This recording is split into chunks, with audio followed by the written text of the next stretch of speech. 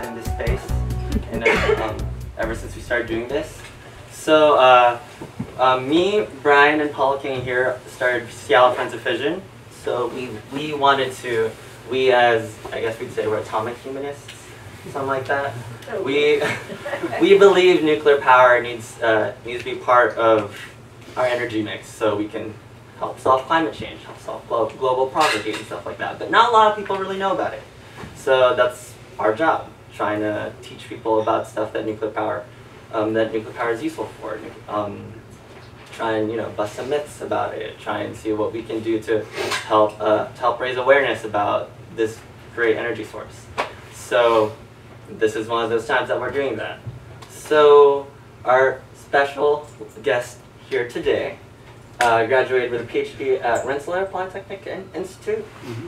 He interned over at Sandia National Labs, over with SpaceX, as well as with NASA. He currently works as a fission engineer over at a company called UltraSafe Nuclear Corporation, which is a subsidiary? No, it's its own small startup. Oh, it's its own small startup now? Yeah. Nice. But you used to be a NASA project that became a startup, right? I think it was actually the other way around. It was a startup who pulled in NASA money. Wow. So. Great, even better. And he's here to talk to you about nuclear space power applications. Give him a hand, guys. So my background is aerospace engineering, and I'm actually an aerospace engineer who became a nuclear engineer because I saw how important it was for the future. And as someone wanting to make a difference in the world, when I first started out, I said, oh, I'll go work for SpaceX and I'll do reusable rockets. They've kind of got that figured out pretty well now. What's the next step? And I think one of the areas where not very many people are working, where there needs to be a lot of focus, is actually nuclear for space applications. And this whole presentation is a very introductory thing into all of the applications for nuclear power in space. Where would you would use it? Why would you use it? And how much the incredible amount of power that you need in space as well. So I'm going to start in 1961. So this was the beginning of the space race, and the NASA administrator, Ernest Stuhlinger, was in the middle of making the Saturn V rocket along with Wernher von Braun, and he got a letter from Africa. And this letter was from a very nice nun. And the nun wrote him and said, how can you justify spending so much money, so much incredible money on this space project? And she included pictures from her charity works and orphanages that she attended where she was. And Ernest Stuhlinger came up with an amazing story that I'd like to put forth, the same story. And it goes like this, that imagine you're in 15th century Europe, and there's a count there who is privy to a town in the area, and the count is very benign. He's very charitable. He wants to help people. So every year, all of the extra income he has from the grain and different projects that he has, he gives it back to the poor. And him and his wife were very devout. And one time, he was walking down the street, and he saw this guy on the side, and he was polishing turtle shells. And when you polish turtle shells, they kind of become translucent, and they would bend light in the most interesting of ways. And he said, wow, this is really cool. Come to my castle, live in my castle, and I'll fund you, and I want you to do this full time. And a little bit later, some of the townspeople were like, well, why are you spending so much money to finance this guy's projects? You could be feeding so many more people if you were using that money just to feed people. And the story goes, because of his work, few people after him eventually invented the microscope, which I think is undoubtedly the single-handed savior of modern health. More people have lived because of this invention than perhaps any other invention that has ever existed. So why should we look to space, or turn that question, why should we look to nuclear energy as a whole for answers when we have so many other problems on Earth? And there's a lot of answers to this, and my favorite, what got me, is inspiration. The Apollo mission got so many people excited about space that it caused a boom in science and engineering. And throughout the 70s, 80s, 90s, all of these engineers, they brought about the semiconductors. They brought about the physics, the particle accelerators, all these great inventions, and it really was because you had something to dream about. And I hope that in this presentation that you'll be dreaming about nuclear in space. There's, of course, catastrophes. This is the famous one. Elon Musk and others generally talk about this. There's the asteroid, the zombie apocalypse, and of course the robot apocalypse. And all these things weigh on our minds and we debate about it. So we can look to space, maybe not necessarily as the only answer to this, but it's one way to say, hey, we don't want to put all our eggs in one basket. Let's move out. Let's go into the solar system and spread our ideas and humanity out there. And of course, one of the biggest ones that actually is there is the threat of war, especially nuclear war, and we have to always be on guard against that. So another one is just, this is from XKCD, I love this. The universe is probably littered with one planet graves of the cultures which made the sensible economic decision that there's no good reason to go to space, each discovered, studied, and remembered by those who made that decision. So if you know any politicians, you can send them this.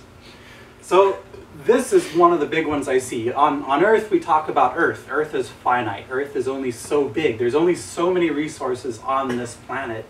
And we're kind of straining them. We're at a point where, yes, we can grow some more, civilization is thriving, but we're starting to wonder, you know, climate change. We're starting to wonder about resources. And what the truth is out there, just in the solar system, there's basically an infinite amount of resources. It's not a scarcity problem. It's more of a mindset saying, you know, one of the ways that we can help solve problems on Earth is by looking out there for other resources, for other ideas. So with that, I'm going to kind of begin into space. So I just tried to make the case for space. And now I'm going to talk a little about why you need so much power in space. What is nuclear's role in space? Can't you do it with solar or something else? So propulsion in space is one of the biggest requirements for energy. And all that really is getting from point A to point B. You want to go from Earth to Mars? Okay. Now, you can think of it like a car. In first gear, you need high thrust to weight. You need basically a big chemical rocket that will get you from the ground into space. But that same chemical rocket isn't necessarily the same vehicle that you want to use once you're in space. Once you're orbiting the Earth, you have a lot of different options for traveling around the solar system. Then finally, third gear is interstellar. So whatever you travel around the solar system with probably won't be the same thing that you travel to another star with. And third gear, I'm not going to talk very much about, but if anybody has any crazy physics discussions they want to have afterwards, I can cater to that a little bit. So the gears in a little more detail. This is a log scale, Sun, Earth, Saturn, way over here to the nearest star. And first gear, it's kind of small, you can barely see it, but that's around Earth. That's getting into orbit. Second gear is anywhere in the solar system. And again, third gear is kind of, you're talking about going to other stars. So for the longest time, space has been expensive. So imagine a gold nugget floating in space. Well, was it worth your money to fly up to space and grab that gold nugget? Probably not, because for the last, about 20 years ago, the cost to go to space was much greater than the price of gold for the same thing you were sending to space. 14 karat gold, $24,000 per kilogram. You talk about the shuttle, $19,000 per kilogram. This is just, you know, it doesn't matter how awesome space is, how nice it is, it was just too darn expensive to be able to do anything in space. But there's some really cool things happening, and those things are happening right now. You'll see the prices are kind of dropping, and there's one at this very end that's very important, and this is the Falcon 9 reusable Block 5. This thing is driving the cost of spaceflight down by about a factor of 10. And Elon Musk announced his even bigger rocket. This is the rocket that's currently flying, but there's one he's talking about launching and even going to Mars in 2024. He's trying to drive the price of going to space to about $500 a kilogram. And while that's still very expensive, it actually makes you start to think, well, what does that equate to? And this basically equates to him, his goal is $500,000 per person to Mars. That's not cheap. Not everyone will be able to do it, but that was his stated goal. He wants to drive the cost of spaceflight to where people can afford it. Now, one of the other boons of this is nuclear power. Is traditionally, you have to have what's called a critical mass. So critical mass means you need a certain size for a reactor to be able to be turned on. So if you're going to send a very low power, very small thing into space, unfortunately you need to send this bigger reactor into space because you need that critical mass. Well, now that we're talking about being able to put larger things in orbit, we can start to talk about, well, what about putting a nuclear power source in space? And that's really the big development that's kind of opening the door for companies like mine to talk about nuclear power in space. So again, I was talking about this a little bit. You know, this is the Falcon Heavy, which is supposed to launch later this month. It should be pretty cool. This is really the key thing in here is when you launch a rocket, most of the cost in the past has been manufacturing and labor. And then you have a fair bit of raw materials, and then you have about 1% or less as fuel costs. And basically what SpaceX and others are doing is taking these large pieces of the pie and eliminating them. So now that I've tried to make the case, you know, low Earth orbit is opening up. You can put things in space. Well, now what? And that really comes down to your vision, because some people don't necessarily see us traveling around the solar system or colonizing other planets. Some people do. And I'm in the latter category, and I hope to see within my lifetime 1 million people living and working in space, just like Geoff Bezos and Elon Musk have both publicly stated that as well. So there's actually some very good movement on that front. This is something that came out of Bank of America and Merrill Lynch, two big investors, and a few things. Right now, the US space market in 2016 is $339 billion. To give you some prospect, the entire power market in the United States, let's say all of the solar, all of the nuclear, all of the coal, everything, in terms of how much money is in that market, it's less than half of this number. So the space market, in terms of money, is already over half of what the market for all power is. And that's mostly from if you buy, you know, satellite TV or satellite radio or this or that or the other. And we're only on the cusp of that trend. In terms of Bank of America, they're saying $2.7 trillion a year by 2045, and I think I'm going to be a little bit more bullish because all they're really taking into account is satellites, and they're not saying there's going to be people traveling to Mars or the moon. They're mostly talking about the telecommunications market in space. So there's an incredible amount of momentum going in the space category. And you know, another one, $16 billion invested in space startups. Really good stuff to get onto. And so I talked about first gear, right? So first gear is solved, right? I think it's about to be solved. We have SpaceX, we have Blue Origin, we have other companies that are all tackling getting to orbit. The next one is, of course, this one, second gear. How do you travel in the solar system? So there's something called the rocket equation. So if you walk away from this not knowing anything else, you'll at least know a little bit about what's called the rocket equation. And this is the fundamental thing. So in a car, you worry about miles per gallon, right? That's like usually the fundamental metric, or you might worry about top speed, or something else that you're really concerned about. But there's only, in terms of space propulsion, there's only one thing that matters, and that's what we call delta V. Does anyone play Kerbals here? Kerbal Space Program? Okay, so we have a fair number of people who understand delta V very well. And all delta V is if you have a rocket and you're trying to get from point A to point B, it's the speed at which you're traveling after you've used up all of your propellant. And there's gravitational wells and a few other things that make it more complicated, but it's really two pieces of equation. There's one of how much propellant to payload that you have. So the more propellant to payload you have, the more delta V you can have. And the other one is how fast you're throwing things out behind you. So the faster you throw something out behind you, the more efficient you are with your propellant. So in terms of rockets, if you use solid rockets like the solid rocket boosters or even Estes rockets that you launch in your backyard or somewhere else, these have a certain velocity that the propellant leaves at, and that's about 2 to 3 kilometers per second. If we jump up to liquid rockets, which are kerosene or liquid hydrogen or methane, you can get kind of a slightly bigger boost. And the nuclear thermal, this one I'll explain a little bit more in a bit, but that's basically using a nuclear reactor instead of combustion to heat up particles and shoot them out the back of your rocket. And then you have just electric propulsion, and in that one you ionize your propellant. So you take an electron off and now it's charged, and once it's charged you can trap it in a magnetic field and accelerate it to literally millions or even billions of degrees if you want.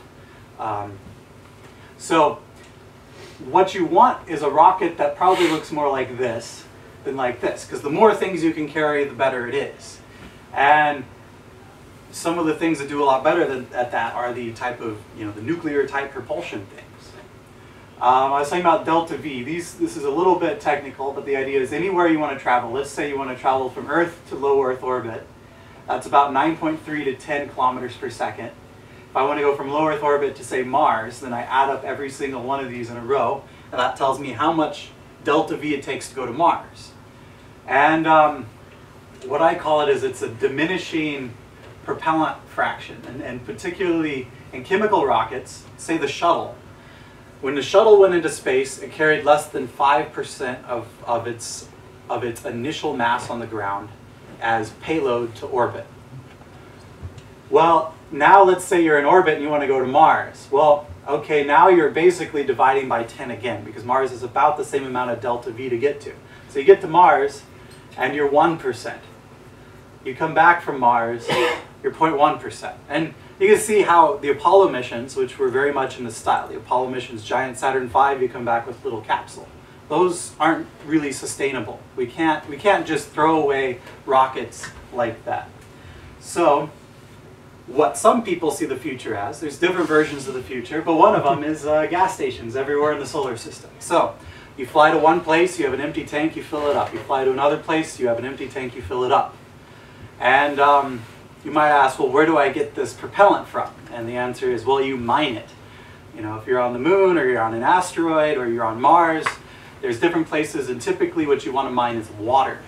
Because water is combustion. When you burn something, it turns into water and carbon dioxide. So if you go the other way, if you take the water and carbon dioxide, you can use electricity to turn it back into fuel. We don't do this very much on Earth because we have fossil fuels and other things like that, but when you're in the solar system, that's one way to travel around. Another one is actually, this is very good. Solar can do an extremely good job at traveling through the solar system as long as you're within range of the sun. The sun's your limiting factor, and this graph here, let's say here's the Earth. The amount of power that you get per meter squared drops off very rapidly, and by the time you get to about Jupiter, it becomes really unsustainable, especially all of these outer planets are very much nuclear bound, nuclear type technologies. There have been solar things that have gone to Jupiter, so it's possible, but if you ever want to send a person or something with a large power requirement, very difficult. Now Mars is on the cusp. Mars is a place where you could think about using solar, and it's not necessarily a bad idea. But a lot of times you use it for propulsion, especially because when you're propelling yourself in space, you have a good view of the sun. You're not on a planet where it's day and night. You have a really good view of the sun. So if you're ever traveling between, let's say, inside the asteroid belt, that's a pretty good place to use it. And then there's another one, and this one is interesting because back in the 1960s, put yourself back in the days of the early space race. Chemical rockets were actually not a very proven technology. Goddard had kind of messed with them, other people had messed with them, but they actually, in the early 1960s, the nuclear thermal rocket was being built, and an incredible amount of progress had been made on it. They had built nuclear rocket prototypes, I think more than 10 of them, and it tested them many, many times, many cycles, and they said, this stuff is about ready, but when we go to the moon, we're just going to use chemical because it's ready now, but when we go to Mars, we're going to use the top stage as a nuclear thermal rocket. That's what von Braun wanted to do. Well, turned out Nixon canceled everything, and they decided to shelve this project. So the nuclear thermal rocket, despite having prototypes and everything, got shelved, and they said, okay, well, we'll just bring it back when we're ready. Fast forward to now, you know, and NASA's like, how does, you know, we need to get everyone back together and try to figure this out again. And some of the, over the last about 5 or 6 years, there's actually been a few $10 million in the budget from NASA to study nuclear thermal rockets again and try to pull these out, because the idea is really easy to develop because we've already basically looked at them in a lot of detail. So what these are is, you know, propellant, and that propellant is a big tank of generally hydrogen. You compress the hydrogen, and then you flow it over a reactor. And the reactor heats up the hydrogen, and when you expand the hydrogen through a nozzle, when it's in the center of here, it's extremely hot, about 3,000 degrees Kelvin, which is about as hot as you can get without melting something like tungsten or graphite. And then when it comes out of here, out of the nozzle, it turns pressure and temperature into velocity, and it comes out the nozzle. And especially because it's hydrogen. Hydrogen's a very small molecule, which moves much faster than other molecules.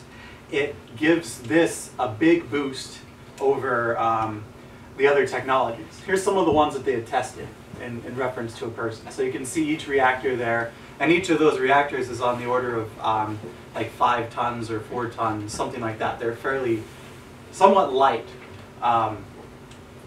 But this was what I was talking about. In the last one, it was 10%. So if you go anywhere with a chemical rocket, you basically use up 90% of your rocket as propellant. But with this type of thing, it's more like 50% anytime you go. So if you go to one location, it's a similar amount of delta V as the chemical one, you'll have 50%, and then maybe 25 and 12.5. And that definitely seems more reasonable. And especially if you can also make a little gas station somewhere where all you're really doing is you're grabbing more hydrogen that you're flowing over the reactor. The reactor is reusable, and the hydrogen is used up, so you just need to find a new source of hydrogen. And then here's a third type of propulsion that might be. So we talked about nuclear electric propulsion, and I was telling you there's materials limits, in that NTR, you can't get too hot or you'll melt your rocket. But in this case, they solved that problem by ionizing your propellant, and when it's ionized, you can trap it in a magnetic field and hit it with more energy, and you can get it to the temperature of the center of the sun if you want. But it's a very energy intensive device. So you need a lot of electricity, whereas the other one, you just need nuclear heat. This one, you need a lot of electricity to make work. So this is the Jupiter Icy Moons Orbiter, which NASA actually did a lot of work on. They spent $500 million and were going to build it, but then the shuttle crashed in 2004 and a new director took over and they ended up canceling that program. But it was aptly named Prometheus because Prometheus brought fire. It's gotten a little skewed now that the movie Prometheus is out and everybody thinks of that, but this was the Prometheus project, bringing fire to the solar system, more or less. Then here's another one. This is Ad Astra. They are a company that has an excellent engine that it has the most potential for high thrust applications in the solar system. And high thrust generally means faster travel. So they can go to higher power, higher thrust. They're still, like for electric engines, they can handle a lot of power. But the problem is that they're like, imagine you have a 747 with these great engines and great wings, but no jet fuel, right? If you have no jet fuel, you can't go anywhere. So what these concepts really need for electric propulsion is generally a nuclear reactor. Or if you're close to the sun, you can use solar as well. Solar is very viable. And we have analogs for this. This is the Seawolf. The Seawolf was an amazing project. Over the course of 5 years, Admiral Rickover went from nothing to building the first nuclear submarine. And the nuclear submarine power level is actually very similar to the power level that you would see in these guys. The only difference is this was designed to operate in the ocean at low temperatures, and this needs to be designed to operate at very high temperatures in space. So there's a difference, but in terms of size and architecture and in terms of lifetime, new nuclear subs are meant to run for 30 years straight with no refueling. I think their capacity factor is not 100%, but they can they're basically an infinite amount of power, or infinite amount of energy in a nuclear reactor. And what you want to do is you want to be able to extract that energy in the form of power. So we kind of have analogs for that. And this is kind of more of what electric propulsion can do. You can have something more like 75% propellant. So whenever you travel somewhere, maybe it's more like a car. I call it the true car spaceship, because you fill it up and you go somewhere, and then halfway there you can say, oh, I've changed my mind, I actually want to go here. And stuff like this affords you that capability when you have these incredible efficiencies. So I've talked a little bit about propulsion. So propulsion, nuclear, there's different options. I don't know which way it'll go. It could go any of these ways. You might end up in 100 years with a fleet of chemical rockets, with a fleet of nuclear thermal, with a fleet of nuclear electric. But regardless of propulsion method, I'm pretty sure nuclear will be needed, because even if you go with the chemical route, you need something to mine your propellant. And electrolysis is generally the way you split water to create hydrogen and oxygen for your fuel. That requires an astounding amount of energy that it makes a lot of sense to use nuclear power for those types of processes. And if you want a gas station further in the solar system, there's basically no other option than to use that. And I'm going to get a little bit into planetary surface power. So this is actually one of the most important slides of the day. This may not look very important right now, but you can see food in this picture. This guy's growing grain, and he has these special lights for growing grain in a greenhouse, just like if you're on Mars or if you're in space. Even though there's sunlight hitting your spaceship, you need a building to contain the air pressure so you can grow plants, because plants can't grow in a vacuum. So you need to build an enclosure, you need to put a lot of lights in there. And if you're on another planet, let's say Mars, you really want your own supply of food. You don't really want to rely on Earth. Earth gets angry at you, something like that. It could be a big problem. So this, humans, what's 2,000 kilocalories a day? That's how many calories. I tend to eat a little bit more than that, but we're all about 100 watts. That doesn't sound like a lot. That's about as much power as you need for a laptop, right? That's not so bad. But let's talk about digestion. When you eat food, the calories you get from that food are actually nowhere near as many calories are in the food as a whole. So you're only about 20% efficient at turning food into calories. So we're talking 500 watts. Now here's another spot. So when you have plants or animals, but generally plants, they don't put all of their energy into their food, right? They only put half or a third, or in a lot of cases for most of the things that we pay a lot, like cashews, if you looked at how much energy is put into a cashew versus how much energy the tree had, it would be an extremely low number. But this is typically for grain. So about 33% of the energy that the plant has is put into making hydrocarbon bonds that are edible. So now we're at 1,500 watts. Now the last one is photosynthesis. Photosynthesis is actually not terribly efficient either. For some plants, it's as low as less than 1%. For a lot of efficient type plants, you can get up to 8%. And then if you're really technical, you can use special lights that are red and blue rather than green, because plants are green because they don't use the green light. They throw it back out. If you use that, you might be able to get to 15% efficiency on your photosynthesis. So at the end of the day, this is 1,500 watts, 15 kilowatts. Now, how much power, does anyone know how much power you use in the US as an average? Each per capita, in terms of power, is about a kilowatt. So in the United States, we use about a kilowatt of electricity for each person. In space, just to grow food, nothing else, we're talking at least 15 times this. And in reality, probably 50, because one, you're not going to eat grain all day. You need a balanced diet. And two, there's wastage. There's going to be losses. Actually, food loses its nutritional value the longer it's on the shelf as well, believe it or not. That's another fact. But at the end of the day, if we want a space-faring society and we want it to be independent of Earth, we want to grow food, just the food budget is 50 times more, which, you know, imagine having to have 50 times more power now for every person. This is United States energy usage levels too, right? This isn't third world developing country usage levels. So if you want to develop a society, the energy problem for just food is very key. And ISRU is something that we throw around a lot in the aerospace communities, and that means in situ resource utilization. So what does that mean?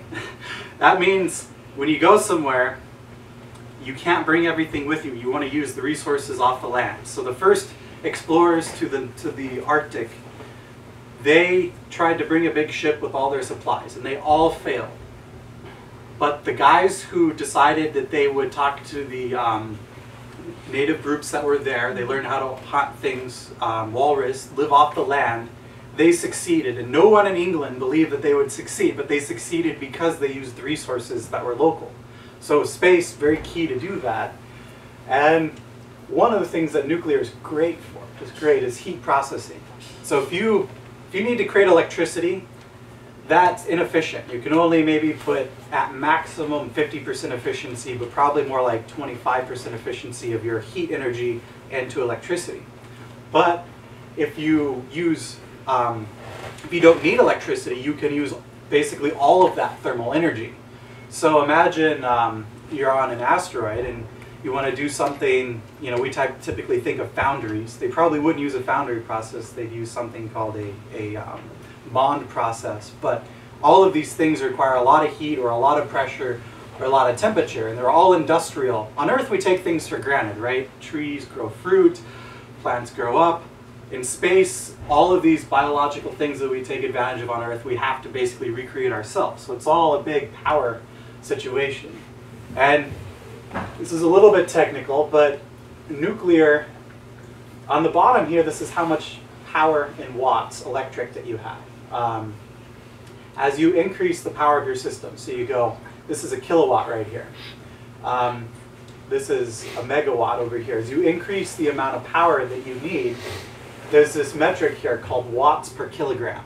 So when you're traveling in space, one of the biggest things is you don't want to be heavy. The heavier you are, the slower you go, the longer it takes, the more costly it is. So you want it to be light. And one of the great things is that as nuclear increases in power, its power per unit mass gets lower. And that's, again, I mentioned critical mass before, that when you have a reactor, it needs to be a certain size. Once you get a critical mass, you don't usually need to make the reactor much bigger to go to higher powers until you hit other limits, which are probably more in the 10 megawatt to even higher range. So nuclear power scales very well in there.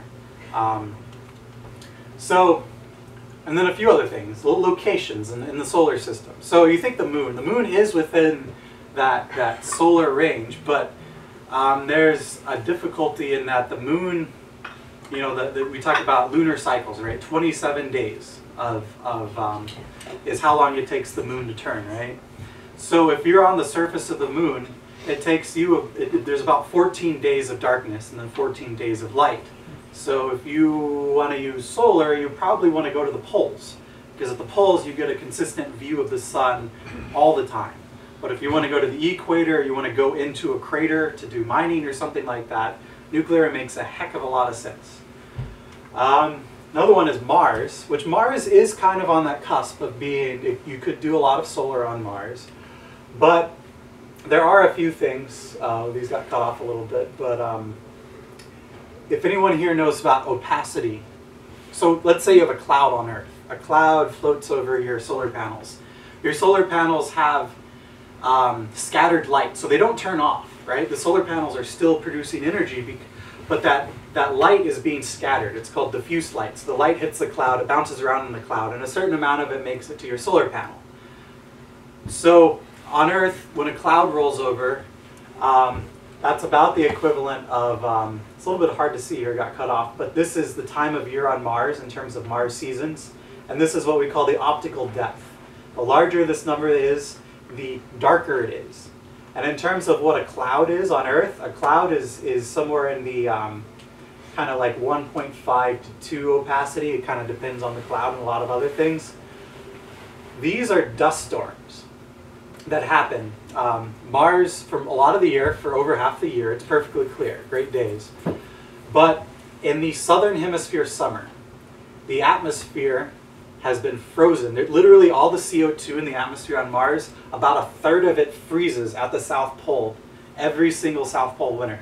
And then when the summer comes on the South Pole, all of that gas, the CO2 melts and it creates these huge wind patterns, and the whole place kind of goes up into a dust storm. And I guess this picture got cut off too, but this is the color of the sky on Mars at different spots. So if you're on Mars, you just got to know, there's dust storms, and you got to figure out, well, how do I avoid this? And NASA has spoken recently a lot about what's called kilopower, which is a reactor, one of the first reactors that they've designed this far along in many years. And they want to use it on some of the Mars missions because we think of reliability in terms of the seasonal dust storms. So this is kind of a general trade space of, when would you use solar, when would you use nuclear? And it's kind of changing. Solar's getting better, so this curve is marching forward. But if you want something that produces, say, a megawatt, you're probably very solidly in the fission category in terms of it being better watts per kilogram, better efficient, in terms of mass, how much mass you'd have to put up there. But if you're in like the kilowatt, if you're in the like tens of kilowatts, even hundreds of kilowatts, solar looks pretty good. And that's again because of the critical mass. Your reactor needs to be a certain size, and once it reaches that size, it really doesn't have to increase in mass. Whereas if you want twice as much power in solar panels, you have to have twice as many solar panels, or at least twice as much area in solar panels. There's a bit more complication to that, but that's the gist.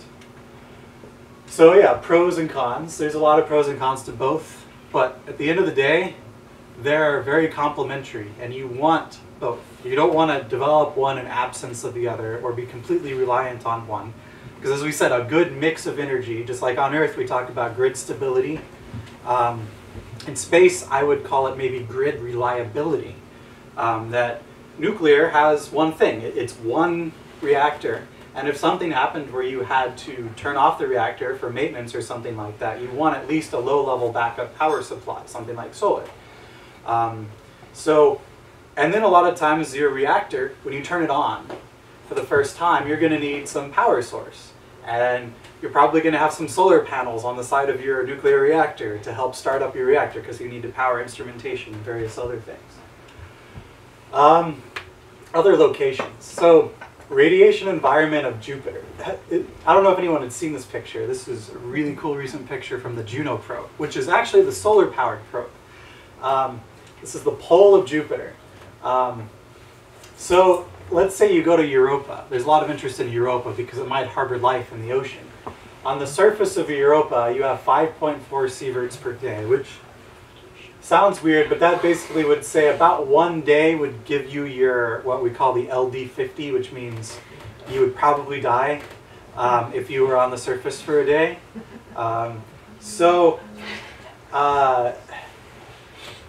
We talk about Europa, we're still really interested in it. So there's a guy, I forgot his name, but he's the chair of the House Science Committee, and he is obsessed with Europa. He keeps putting money into NASA's budget to do Europa. And they really want to do a melt probe, because what they want to do is put something, nuclear powered of course, on the surface, and they want to heat up the ice and kind of melt through it and go into these zones which are kind of close to light, and see if, once you get far enough in, there's no radiation because the water will block it. So once you get within that zone, is there any life that's creating, is there anything there, right?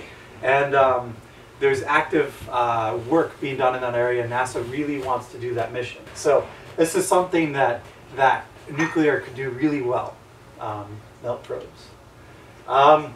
Another thing about the environment is solar flares. So in I want to say 80, somewhere around that range, there was a big solar flare that took out the telegraph lines back in the day. We haven't had another one that big for a very long time, but they happen. There was, just a few years ago, there was what we call a Carrington level solar flare, but it went the opposite way. These things tend to really mess up solar panels. So there was this Hayabusa mission put out by the Japanese Space Agency, and it was to go to a comet and grab some samples from the comet. And it got hit with a moderate, not a super solar flare, but it was a reduction in power by about 50%.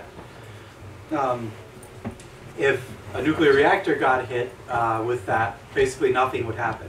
There's a person she graduated from Michigan, and her thesis was basically a little bit on that: how does space radiation affect nuclear reactors? Now, your auxiliary systems, so your computers and everything, you still want to be shielded, but at the end of the day, your reactor is rad hard because it's basically, it's already in a very high radiation environment. And of course, you might remember this picture of Pluto. This was about a year and a half ago. The New Horizons probe flew by Pluto, and it was powered by something called an RTG, which that might be a little bit confusing because I talked about fission for the most part right now, but there's also what we call radioisotope thermal generators. There are different types of nuclear power, and in the US we've done a lot with RTGs. If you can believe it, this is the New Horizons probe, this is Curiosity. Voyager is now, I believe it's about twice as far away as Pluto. I'm trying to remember 100 and something astronomical units, and Pluto's about 50. And it's still communicating with Earth, believe it or not. We're still getting data. In fact, they just fired up the thruster not very long ago to do a little bit of course correction to turn the antenna a little bit better towards Earth, and it worked. And it's enabled by RTGs, which I'll get into the physics a little bit. This is Cassini. It was the Saturn one that recently had its death throw. It's been orbiting Saturn for many years, and they decided it's about to hit its end of life. They decided to crash it into Saturn, both as an experiment and as a way to not contaminate kind of the moons of Saturn. So Cassini brought back some wonderful pictures just this last year. And so these are all recent missions. There's a whole lot more of them, about 33 more of them that have gone up in the past. Can't see all the tracks, but this is the Earth, and these are all the different missions that go different places. It's an infographic, and if you look at the ones that kind of go out here, basically all of them were empowered by RTGs, by some form of nuclear power. So this is really critical for our deep space program. I'm going to touch just a tiny bit on fission versus RTGs, or decay. And I'll start with decay. So some people would call something nuclear waste if it's emitting radiation. But in space, in many cases, we call it power source. There's certain isotopes, specifically one called plutonium-238, which it's not a weapons isotope. That's one that during the weapons program, they're like, we don't like this 238 stuff. So they took it all out, and we had a whole backlog of it. And they said, well, what are we going to do with it? Well, it creates a lot of heat, so let's put it on a spacecraft. So the US has launched 33 of these RTGs into space, and the Soviet Union launched quite a few of them as well. So these are a little bit radioactive, so there's a large number of precautions that you have to take. You have to encase it in a special thing so that if it comes back to Earth, it doesn't spread out. The one that they had on the Apollo 13 mission, they did a course correction to last minute so that if it re-entered, the whole thing would go into the Mariana Trench or deep into the Pacific Ocean rather than into perhaps some place that had people in it. Now this one, fission, is more of the one that I'm talking about because RTGs, or radioisotope thermal generators, they can't be controlled in their power level. They're kind of just creating a certain amount of heat. And if you want human scale power, I've been talking about these large power numbers, you really want fission, because fission is what can be controllable, and you can create more power, less power, as much power as you want. One of the great things about fission is it's controllable, and we control it through neutrons. So a neutron, we have these devices that basically control how many neutrons get, what happens to neutrons in a nuclear reactor, and we kind of mess with it to hit a neutron with a uranium atom, we split the atom, and then in addition with splitting atoms, it creates more neutrons, and those more neutrons kind of creates a chain reaction. So in this way, by controlling the number of neutrons, we can go up to higher power to lower power. And generally what you want to do in a reactor is you want to go to a high enough power, but not so high that you can't remove heat. Because if you can't remove the heat, your heat builds up and your reactor gets too hot, and you don't want that. These are the two things. And just to get into a tiny bit more, some people might talk about fusion. And I will say only good things about fusion. There's a lot of people working on it. Here at UW, we have actually some of the premier plasma physics research. That's there. But one of the benefits of fission is that it's pretty easy. All you do with fission is you put two blocks of uranium next to each other, more or less, and it creates heat. Whereas fusion, you have to recreate the conditions of the inside of the sun. So it's a bit harder, and we're still working on it. Yeah, again, fusion, putting things together into bigger atoms. Fission is breaking things apart. And funny enough, for medium-sized atoms, specifically iron, if you ever wonder why there's an iron core in the middle of the sun, I think in our sun there's not, but in larger stars, they build up an iron core, and that iron core builds up until eventually it gets so big that fusion can't be supported anymore, then you have a supernova. That's what causes supernovas. It's iron, because iron doesn't produce energy when it fuses. I want to talk a little bit about safety, because there's so many misconceptions. There's a lot of information, a lot of confusion about safety. And I first want to point out, this is uranium ore. If you live somewhere, maybe Colorado, maybe Utah, you're just going to find uranium ore sitting around. This isn't something that we refine. And even when you enrich uranium, the radioisotope of uranium-235 and 238, in terms of how radioactive they are, is very similar. So uranium by itself is not terribly radioactive, very mildly radioactive. Now, here's something that I love. One of the guys from Los Alamos did this thing of what would happen if on the launch pad you went up to this uranium reactor and hugged it. How long would you have to hug it for to get the same dose as someone hiking in Colorado? You'd have to hug it for a day to get a day's worth of Colorado radiation. And that's because, again, uranium itself is very benign. What isn't benign is when you start fissioning atoms. When you have this uranium atom and it fissions, these halves that are left over, that's the part that's typically the waste. You want to get rid of that. So there's also actinides, but all of these things are built up when you turn the reactor on. So, I guess this is a good comic too in terms of uranium power density. This is why they created log scales. It just has an incredible amount of energy inside of it. So, yeah, again, fission is not very radioactive until it's turned on. So our goal when we're launching, if we're on a launch pad, what we do is we make sure it can't turn on accidentally in any way. Different ways you can do that. You can launch it in two parts. If it's in two parts, it'll never achieve a critical mass. You can put special types of materials inside of it that will not let it go off until someone actually goes in there and does something very special to take it all out. So there's a lot of methods. This is an engineering practice. So some people say, oh, if the nuclear rocket goes up and it explodes, or let's say not a nuclear rocket, but a chemical rocket has a nuclear reactor in it, and it goes up and explodes, it'll cause some kind of mayhem. And the actual truth is that it's not going to cause much damage at all. What the real risk is all of the toxic type of rocket debris that's falling from the sky, and there better not be any boats underneath of it. In terms of fission, there have been 34 reactors launched. One of them was a US reactor, and 33 of them were Soviet reactors.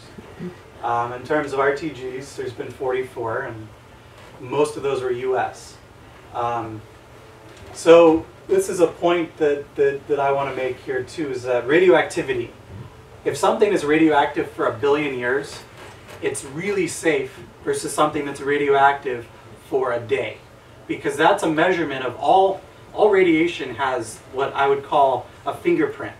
So if you look at everyone's hands, everyone has about the same size of fingers. Some people have bigger fingers, some people have smaller fingers, but all nuclear radiation is somewhere in the realm of tens of kiloelectron volts to maybe a couple 10 mega electron volts. There's nothing that's extremely more dangerous than the other in terms of energy. There's a little bit more complexity to that, but the basic idea is if something has a really short half-life, that means that half of the atoms in there, after an atom emits its radiation, it usually goes into a stable state. So that means if I have something that has a half-life of a day, in one day every single one of those atoms will emit radiation, whereas if I have uranium, which is kind of the billion-year type half-life, it takes 1 billion years for that same amount of radiation to be emitted. So the longer the half-life, generally the safer it is. The shorter the half-life, the more dangerous it is. So uranium-238, 4.5 billion years. Uranium-235, 700 million years. The RTGs are quite a bit hotter, 87 years. So they're about 100 million times more activity in them than fission. So again, I was kind of focusing a lot of this on uranium, and you probably remember James Conca talking about uranium in seawater a while ago. So the question is, okay, let's say there's a launch disaster and the reactor somehow gets blown into little pieces and spread out. Well, in every cubic kilometer of ocean, there's the same amount of uranium as what would be about a space reactor. And there's about 1.4 billion cubic kilometers in our ocean, so you'd have to have about 1.4 billion launch accidents to double the amount of uranium. And that's kind of a little bit of a simplification, but it's basically true that in terms of fission, the ultimate safety is you do not turn it on until it's in a far enough location. Some people can argue over what far away enough is, but certainly when you're on the moon, when you're on Mars, and if you're talking about radiation in space, that's a whole other talk. But the radiation environment in space is on the order of 100 times greater than that on Earth. And because of that, it's already fairly radioactive in space. It's not like you're spewing this really clean environment with tons of radiation. No, space is basically, I was talking about Jupiter. Jupiter focuses the radiation in its belts because of its magnetic field. And things like that, that there is, you know, a pretty good safety case for fission reactors. There's not, if someone says, if it blows up, it's going to destroy the world, try to crack them, please, for me. Just do that. So I want to talk a little bit about how this comes back to Earth technology. You know, so I talked about space, and I hope I've given you a lot of enthusiasm, inspiration, and that's really one of the key ways to pay it back, is getting more people into math and science and things like that. That's a huge plus. Another one is the technology, and you might say, oh, what has NASA invented with the space race? And well, you can kind of see, well, satellites, weather, a lot of semiconductors, GPS, supersonic. It's not unique to space. Any type of research, nuclear research, gives us an incredible amount of knowledge. Think about medicine. The MRI machine used to be called the nuclear MRI machine. It was the NMRI, not the MRI. They decided to take nuclear off because it was bad publicity. And the truth is it uses nuclear physics. All nuclear means is it deals with the nucleus of an atom, right? I do like to tell a story of let's say 100 years ago when electricity was new. A new house was built with new electric lights. The next day the house burned down. The city decided to outlaw electricity. Now, take that to the nuclear side, right? We've had some bad experience with this. You know, there's certain things that have happened that we wish had happened differently, but does that mean that we as a species can't handle it? You know, if that's the truth, it's my belief that we'll never spread into space. We'll never go further out. So that right there is one of the key points here. So nuclear technology is an incredible thing, and if you go to the national labs, you'll see just a little bit about how much they're figuring out there. Now in space, one of the things that you can do is you can start to talk about innovation.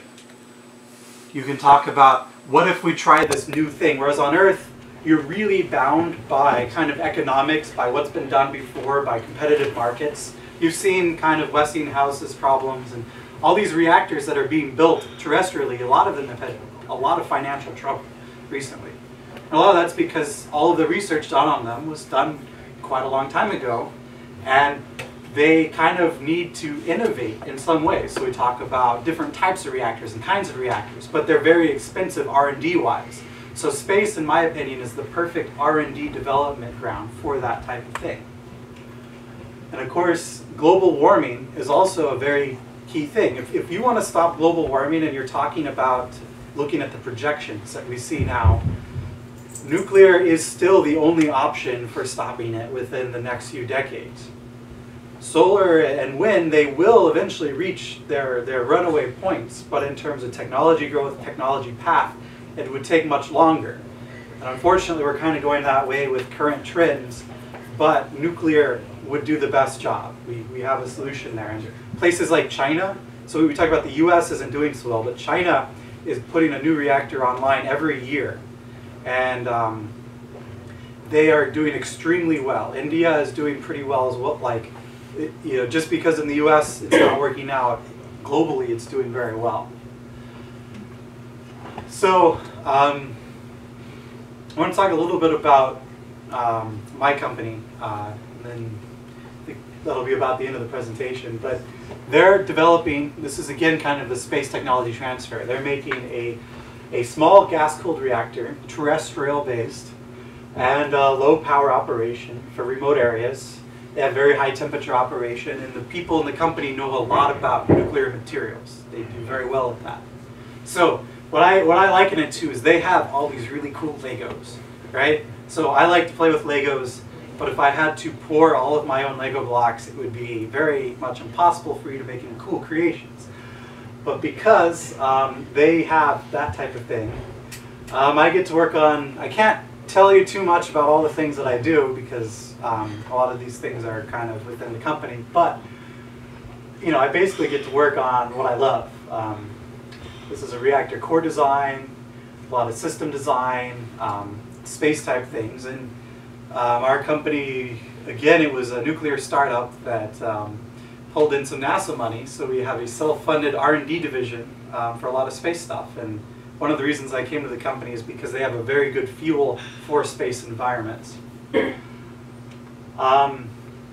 So yeah, that's me. This is, you know, if you can't already tell, that's who I am.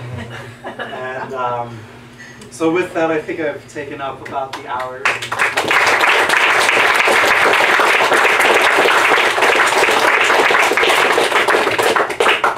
Guys, thank you so much for coming. So much people are here. It is amazing. I'm glad y'all are so interested in learning so much about what nuclear can do, at least when it comes to going to the stars.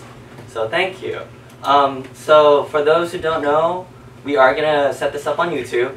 That's going to be there. We're recording it thanks to our amazing video guy, Carl Paul. The camera's not nuclear powered, so it kind of yeah. So, you know, if y'all want to get an update on when that video pops up, feel free to sign up for your name and your email right here. And if you'd also like, we can notify you the next set of events, panels, or anything like that that we'll start hosting in the coming year. So again, thank you guys so much. We'll leave it for questions and we'll pass this around. All right? Mm-hmm. Thank you. There y'all go. Yeah. So with that core diagram you showed us, those curved things, were those reflectors? Those are what we call control drums. Right. There we go. So these, typically these are absorbers. Oh. So as you turn them in, they shut the reactor down, and as you turn them out, they'll start the reactor up. And because space reactors are typically small, a lot of times you go with control drums, whereas terrestrial reactors are typically a bit bigger. So in order to get the control you typically want something in the middle rather than on the edges, so they go with control rods. Okay. You mentioned about the nuclear thermal program. One of the big concerns about that was the hydrogen storage. It's being the lightest material. The problem with the space mission is the size of the tank. Yeah. So how do you propose addressing that going into the future with nuclear thermal? Well, active cooling is a technology you can use with electricity. So if you have a reactor on board, there's a lot of designs that talk about bimodal, which means most of the time you're a nuclear thermal rocket, or that's what you're primarily designed for. But you have some small ability to generate maybe kilowatts of power. And with that, you power a cryocooler to do it. It's still going to be very difficult, very complex, but that ISP boost in terms of or the exit velocity, when you talked about how fast you throw things out, when you use hydrogen, it's so amazing that the nuclear thermal rocket really makes sense with that. You briefly discussed about the mining water from asteroids and moon, etc. So in order to convert water to energy, we also need carbon dioxide, right? So with hydrogen, H2 and O, you can just split it in electrolysis, but if you want to make methane or some other ones, you need carbon from somewhere. So yeah, that's typically where the CO2 And comes is there enough carbon dioxide in space to convert water to fuels? On the moon, there's not much. On Mars, there's plenty. On most things, you can actually tell a lot about companies by what fuel they pick. So SpaceX chose methane with the carbon in it because they're thinking about Mars. The moon might have carbon somewhere, but it's not easily accessible. If you look at other companies like the ULA or Aerojet Rocketdyne, a lot of those are the hydrogen hydrolox engines. So they're thinking about the moon or the asteroids and things like that. So yeah, those carbons can be hard to get sometimes. There's also carbonaceous chondrites, which typically if you find water on an asteroid, you also have carbon somewhere else, but it's not. On Mars, it's just so easy because Mars has a very thin atmosphere that's almost all carbon dioxide. It's gravity. Just, of a lot of the proposed solutions for using nuclear to go from ground to LEO, do you think any of them hold any environmental feasibility at this point? Because it'd be nice just to, eschew with chemicals altogether and just build a nuclear system that could do it. Yeah, I think it's a difficult thing because you're going to get a performance boost, but at the same time, you turn on your reactor while you're close to Earth. And how I kind of scoped my thing is I'm like, well, you just turn the reactor on when you're away from Earth. So that is a policy question. And I think generally chemical rockets can do the heavy lifting because they'll go up and come back down. Back in the 1960s, that might not have been the case when they had the Orion program and a lot of things. But you have Elon Musk with his really big rocket. I think that's kind of the first gear. First gear, I would say, would probably be at least within Earth. You might have an argument, like if you're on Mars, well, maybe you can have a nuclear takeoff from Mars and not be too bad. But that's kind of where I would suggest it. But it's an open question. Sorry, me again. Do you think something such as a NERVA or nuclear propulsion would also benefit from, instead of using a skirt nozzle, using an aerospike? So those, I know the rule of thumb is that the aerospike isn't pressure dependent, but I know that in space you want an infinitely large nozzle, and I think there's a mismatch there somewhere. I don't know if maybe you could ask the guy next to you. Seems like aerospike is for grounds up. You need an atmosphere. You need that balance, pressure balance, for it to have that air efficiencies. All right. But when you get to space, he's right. You need that infinite nozzle. Gotcha. But that's where you get electric propulsion, right? I mean, you get the highest exit velocities for electric propulsion because of that. You can accelerate ions as fast as you can.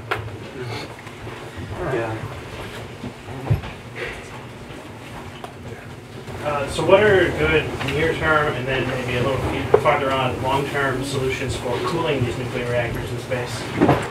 So the big one is you want high temperature capability. So on Earth, most reactors are water reactors, and unfortunately when the water boils away, it turns to steam, you have no way to remove heat. In space, you want them to be higher temperature.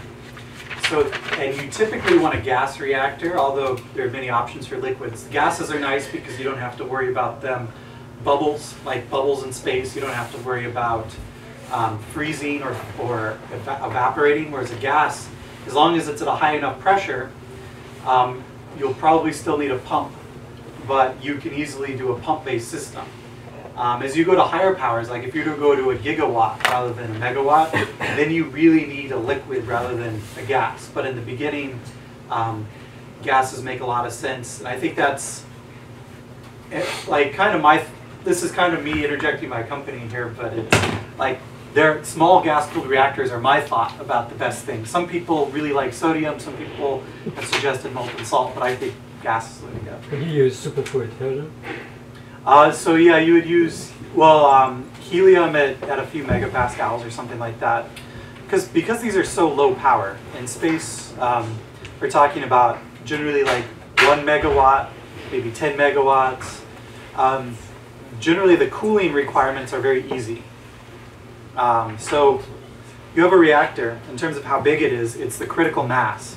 And then it has so much surface area in the reactor that you can cool it really easily until you go to a high enough power that then you need to have either more compressed gas or more coolant holes or something like that. So there's a design process, but for the first generation space kind of nuclear things, I don't think there'll be a ton of thermal based constraints for lower power stuff at least.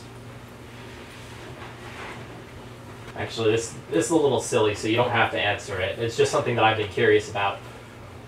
Why have people proposed plasma-based fission systems? You know, there's been plasma confinement ideas where you take uranium hexafluoride, ionize it, and then use the heavy ion in some sort of compact torus. Just like, what is the idea behind any of those systems if you've looked into them at all? It just doesn't seem to make sense to me.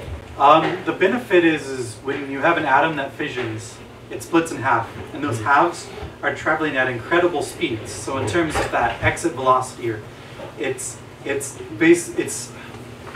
on the order of like 50 mega electron volts per particle. Like it's a whole lot of energy. Yeah. So you get really good efficiency. So that's the benefit, is if you have like a dusty plasma is what they call it. If something fissions, it should be able to escape the dusty plasma without losing too much energy in the dusty plasma, and you can use it for propulsion. But that's kind of a much more advanced type topic.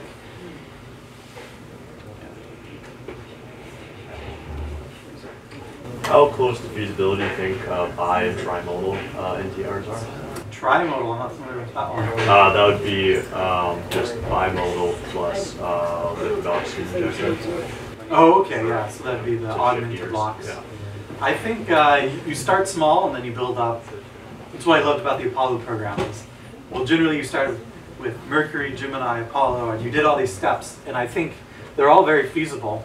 It's just you have to start easy and then move up. Like I might suggest the first system you might make might actually be some other fluid other than hydrogen as a kind of a test case. There's a lot of people who argue and go back and forth, but I would say go, because if you, instead of 3000 Kelvin, if you're at 1500 Kelvin, I think you still get like 700 seconds of IOP in that range. So it's still a big improvement over chemical, even if you use much lower temperature. So you start there and then you turn up the knob a little bit. So in addition to space, do we see nuclear sources of energy powering our everyday devices on Earth, like maybe cell phones or watches? So I talked about the RTGs. They used what some people would call nuclear waste. But this same type of technology, there's a group right now that wants to put it in a diamond. And in a diamond, if you have a certain type of radiation interaction with a diamond lattice, it creates electricity. And you can get like 30 years of really low voltage, low amperage electricity. And of course, in every home, we talk about like, you know, nuclear radiation and fallout and everything, but in every home you have a smoke detector, right?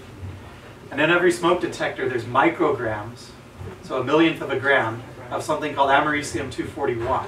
And americium-241 is about 4 times less, so it's just about as radioactive as the plutonium-238, but it's in every house. And they used to put tritium in all the exit signs too. So we do see a lot of these technologies around. I think you have to be careful about how you do it, but they, like some people even do, you know, cancer treatment is a big one. They take what's called cobalt-60, and that one's for irradiation of cancer, where they actually build reactors, and sometimes they harvest or sometimes they build a reactor to specifically make certain isotopes. So some people call some of these nuclear waste, and other people call it power sources. And I think it's a question of relative risk. Like, we need to have an honest, sit-down, good conversation about real risk, not some, like, oh, like that quote that a thimbleful of plutonium would kill everyone on the planet is blatantly wrong. Blatantly wrong, 100% wrong. Because if that was true, there's certainly more than thimblefuls of the americium-241, and it emits the same type of radiation. We need to have an honest conversation, sit down, and talk about things like, what is the real biological response of humans to radiation? If we increase background level by a certain percentage, is that detrimental? Some people even say that getting a dose of radiation every now and then stimulates your immune system, and it could be good for you.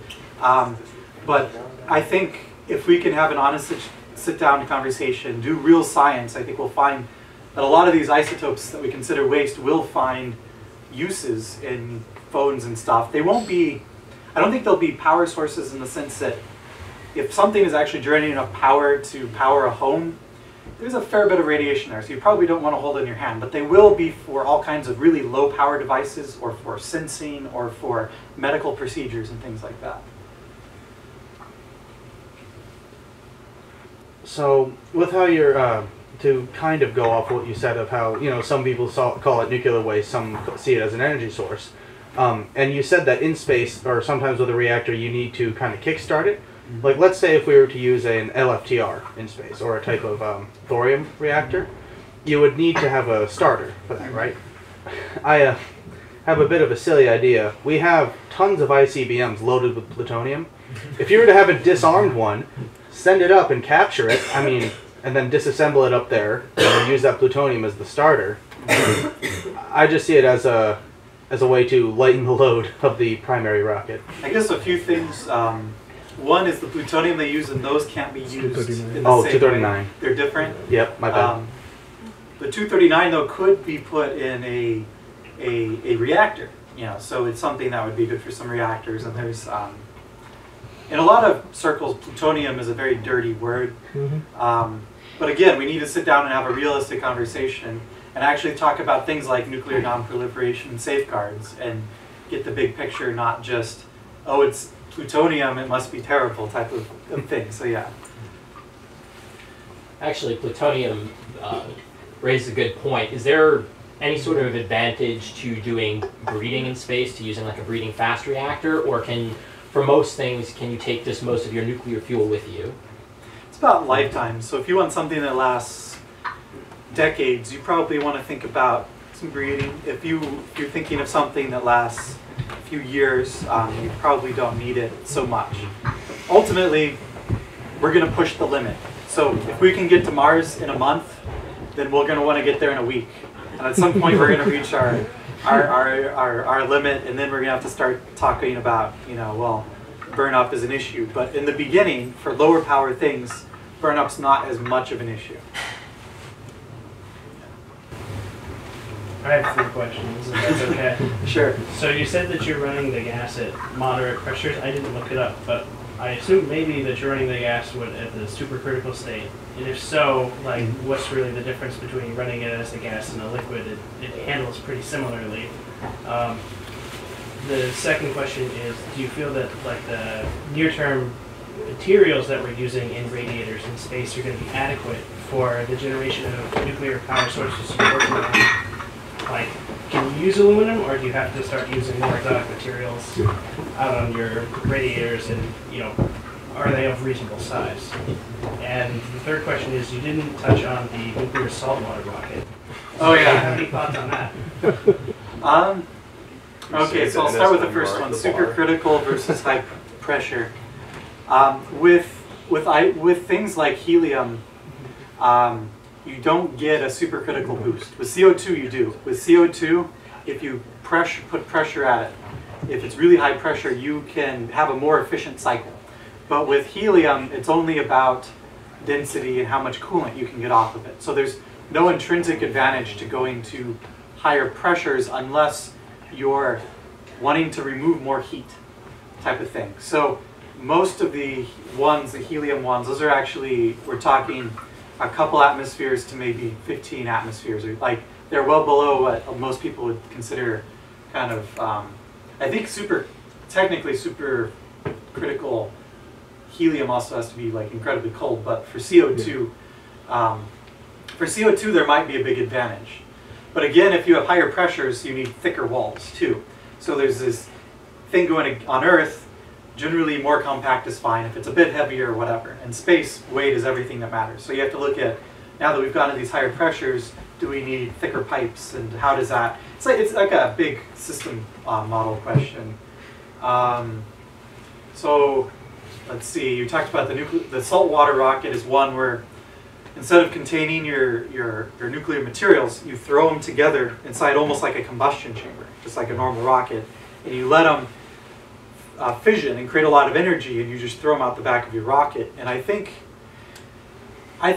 that one, it's kind of falls in, like, I'm in the very conservative side of things of like, well, I have a technology where I can honestly say it's 100% not going to be a problem.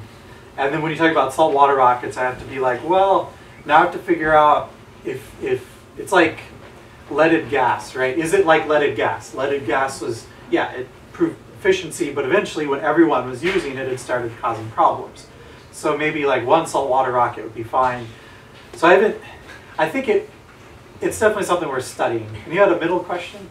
Oh, it was about radiator materials. Oh yeah. Sizes that we're using in space. You know, like for some of these concepts you're looking at, do you need, you know, acres and acres of aluminum radiators, or do you have to go to even higher temperature materials? I've looked pretty heavily into this issue, and it's all about temperature.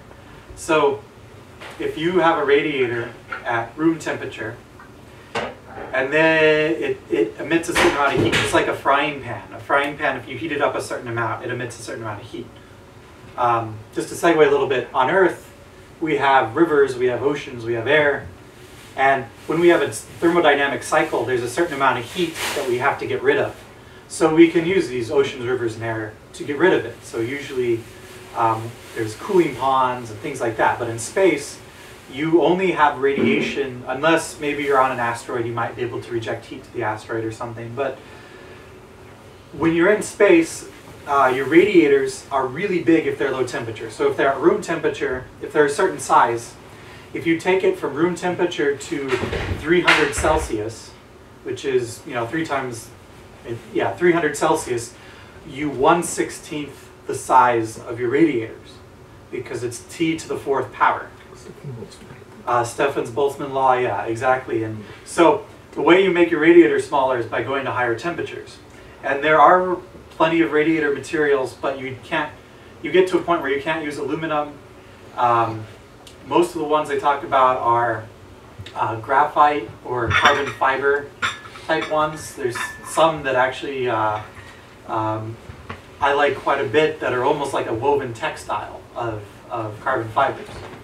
And these types of things can they can go up higher than the reactor can handle in a lot of the cases. So the radiator technology it's still, I would say, TRL level 4, something like that, but it's got a pretty clear development path forward for them. I think the long poles in the tent in terms of developing electricity in space, the first one is the high temperature nuclear fuel, and that's what I believe my company does really well. So I think we can handle that one. The second one is the energy conversion. So your turbine is something that spins at really high temperatures. And for jet aircraft, they can do film cooling where they flow some air through it. And they also can maintenance them every 100 hours. Well, if you don't want to maintenance them and film cooling is pretty hard, you have to look at higher temperature turbines. And you can't use metal. You have to start looking at either like refractory metals or ceramics, and that's an area of a lot of interest. So I think that one, if anyone knows anything about ceramic turbines, yeah. Yeah. So it'd be great to use nuclear power for all kinds of space probe applications, going beyond Jupiter, permanently shadowed craters, getting resources out. All that sounds great, but it's just not currently really accessible to a lot of people that are thinking about in-space resource gathering and utilization. Are there any policy steps that your company is working on to get these materials more accessible to the people that are trying to get those resources from space? Yeah, absolutely. The first one is, I think, in terms of our company, the thought is you build a terrestrial reactor, and it just so happens to work really well in space too. And right now there's a 4-year launch approval process for nuclear type materials, and it's only really been vetted by government agencies type of thing. So this would kind of be new pathways. And there is a lot of reception in Congress, especially for looking at space laws. Like they just passed the law that you could keep whatever you mine on an asteroid. So there might be some, I would argue, we need something that's commensurate with the risk. So if we can show this uranium reactor, even if the worst case scenario, it poses no threat, I think that that's a definite policy step that we need to move forward with. I think the timeline for that is in the near future, but right now we're mainly looking at getting the terrestrial / kind of Earth design working, because that's going to take a little while. What's the current timeline for your company with that? It's a good question. A lot of it depends on money, actually. I would say if like I said, Rickover was the boss back in the day in the 1950s. He got the Seawolf going in 5 years. Such a thing would be possible with a lot of money, with a lot less money. I mean, it would definitely be. There's these timelines. So Elon Musk kind of talks about. He said something about 2024, but I think he's kind of more in the 2028 time frame, 2030. So within those time frames, I think something can be arranged. You know, if we especially, I guess, the earlier that we know exactly what we're designing, we have some customer development to do. We have to figure out what do people want exactly. But there was also the SNAP 10A, which was the only U.S. reactor back in 1965. And that thing was only a couple of years from, oh, we can put a reactor in space, to putting it in space. And what failed on it was the power supply. So after 43 days, the power supply failed and the thing turned off. And but that was a proof of concept, and everybody knew it was a proof of concept. And back in the 60s and 70s, they're like, we really know how to do nuclear, but the only applications we have are weapons. Back in the Star Wars days, electric propulsion didn't exist. There didn't, asteroid mining, none of that. But that was all in the background. It was only basically attack and defense applications. But now what's really cool is we're starting to think about it again, because now we have civil applications. And another thing that we're doing specifically is we're really trying to target commercialization. So one of those is using what we call low-enriched uranium. And I have to give credit to some of the people in this room that are my coworkers, because they basically single-handedly showed that for the nuclear thermal rocket, that low-enriched uranium was a very feasible opportunity path, whereas back in the 60s and the NERVA days, they just said, oh, we need the best things, so we're going to use high-enriched uranium because this is going to be a defense project. So we're very much looking kind of towards enabling a commercial aspect to all of this. Thanks.